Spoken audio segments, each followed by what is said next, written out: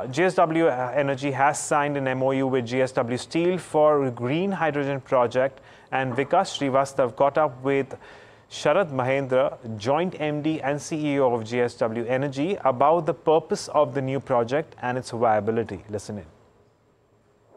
So I would like to start with this new project that you have started for your group company, JSW Steel.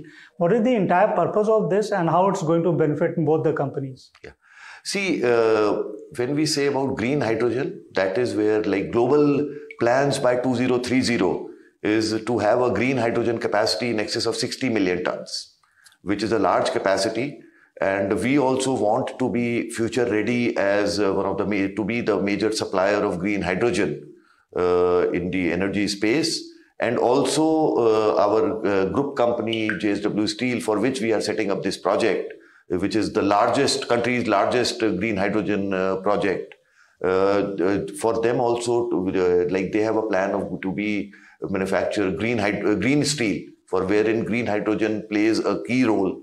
So it is a pilot project which we have started. The work which we have started on ground, which will make us ready as a supplier and JSW Steel as a user of green hydrogen.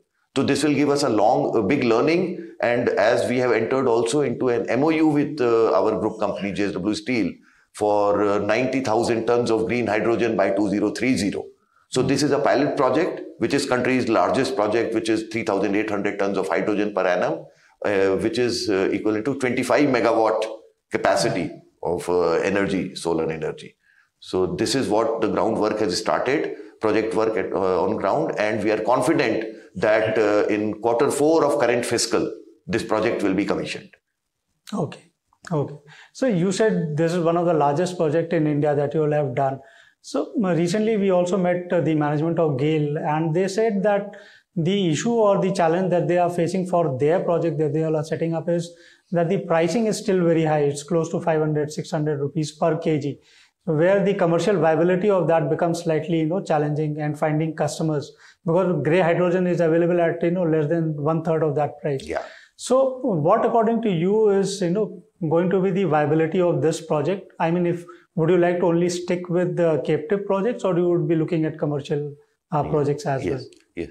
I agree that today the price levels, cost which are there are on a higher side as compared to the grey hydrogen. But in this particular project, one portion of the cost which is significant is the storage of hydrogen and then supply. Here there is no storage, so which has resulted in optimizing the cost and giving us the desired returns, on which benchmark returns at which JSW Energy works.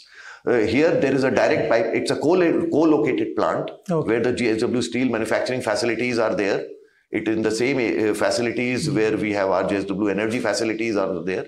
So we are going to commission this project there, and it's a direct supply through the pipeline, which has reduced the cost and has given us the desired returns. But yes, going forward is still when taking care of the captive requirement and also looking towards the possibilities outside. We are going to be ready after the commissioning of this project, and as and when we see that the costs are optimizing, the prices are such that it is giving us the desired benchmark returns, we will be open for even outside the group captive requirement. And not only this, even going downstream, whether ethanol, methanol or green ammonia, all these areas also we are continuously exploring. And as I said, as and when we are getting the desired returns, we will be going ahead in that also. Right. So just to take it a little more, if you can highlight a little more on this and give more details in terms of what is the cost of pricing you are getting it if you are setting up a project without storage and with storage?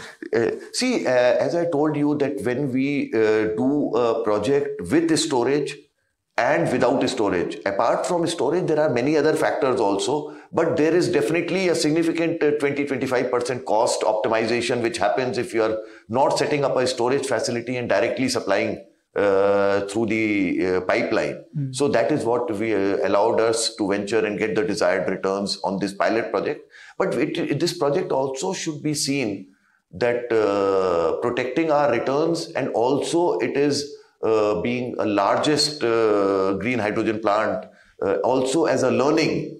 Also, I take this for us as JSW Energy and also for JSW Steel to be future ready when it is giving the cost optimizes.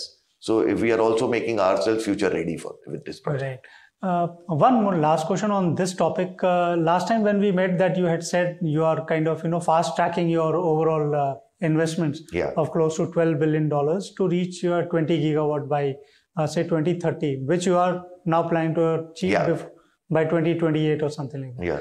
So what percentage of that investment would be towards say green hydrogen and related areas? See, one is that 20 gigawatt when we had said by FY30 was pure generation capacity. Okay. All storage capacities, whether green hydrogen or storage capacity, is over and above that. So when we talk of the capacity, we had said 20 gigawatt by FY30, as you are right. And the first milestone was, the first phase was 10 gigawatt by FY25, the current fiscal. Yeah. So I am happy to tell that we are absolutely on track to achieve the numbers of phase 1 of 10 gigawatt plus. We are absolutely certain that in the current fiscal we will be crossing that number of 10 gigawatt. And we are working on our capacity addition target to reach a capacity by FY30. Then that is the time when we will be we are continuously working to announce a revised number for FY30, because this 20 gigawatt of FY30 number is definitely happening significantly earlier with the kind of order books and our participation and being successful in the competitive bid space, the kind of capacity order book which we have. So we are on track to deliver what we have said a few weeks earlier to you also, that we will be fast tracking our growth. So we are absolutely on track. Coupled with this green hydrogen, as I talk, apart from that, the energy storage. Right. Because before I come to the details of our energy storage plan, it is important to note that what is the kind of demand growth and the growth pattern.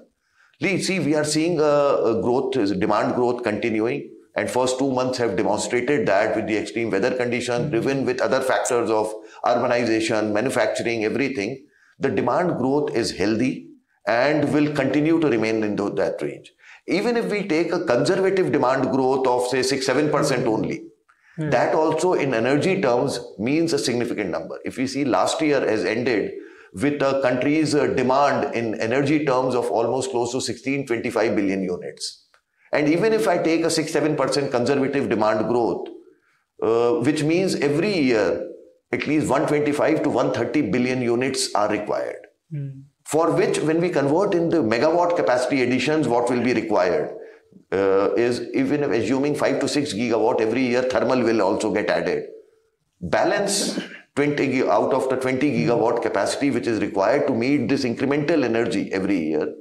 If 15 gigawatt is required, which from renewable energy space, whether it is wind, whether it is solar, or some part from hydro, it is at least 3 times the capacity which is required. So 45 to 50 gigawatt of capacity addition in wind, solar and hydro is required to meet the country's demand. Right. Because thermal has reached close to about 69-70% PLF, and large portion of the thermal capacity is old. So going beyond 70% significantly on an annualized basis is going to be a challenge. So the requirement is going to be met from the green energy storage. Right. Apart from that, we have to understand that state to state, the pattern of energy demand is very different. If I compare a state like Bihar, which is predominantly an agriculture-driven economy, there the energy pattern on a 24-hour basis is very different if we compare with Maharashtra or Tamil Nadu or Karnataka, which is a manufacturing-driven or a service-driven economy, is very different. So there, that is where the storage plays a role.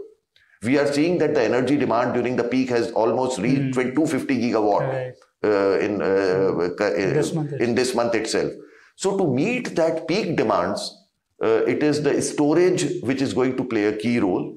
And that is where we had said earlier that we'll be going into the battery energy storage. I am happy to tell that we have started on ground the project work of Asia's largest battery energy storage of 1 gigawatt hour, which will take care of the evening peaks also, and also will be catering, contributing toward the grid stability also, which is going to be a major requirement with so much of solar and wind energy there. So we have already started the work, and we are absolutely confident that between Q4 of current fiscal and Q1, this entire capacity, or Q1 of next year, this entire capacity will be commissioned. Okay. Where exactly is this project? This is located in the state of Rajasthan. Rajasthan. Yes. Okay.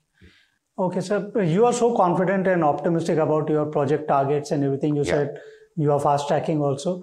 But with the change in the government that's going to happen now, with a coalition government kind of coming up, so do you think there would be any kind of hurdles, any kind of challenges that might crop up in meeting these targets going in? No, and also for the power sector reforms as far as See, I am absolutely confident that there will not be any significant change. And when we talk about the sector, if you see the last 2-3 years, the kind of reforms which have taken place, which have been implemented by the government, and if we see the three entities which get impacted, one is the consumer of power, one is the DISCOM, and third is the generator.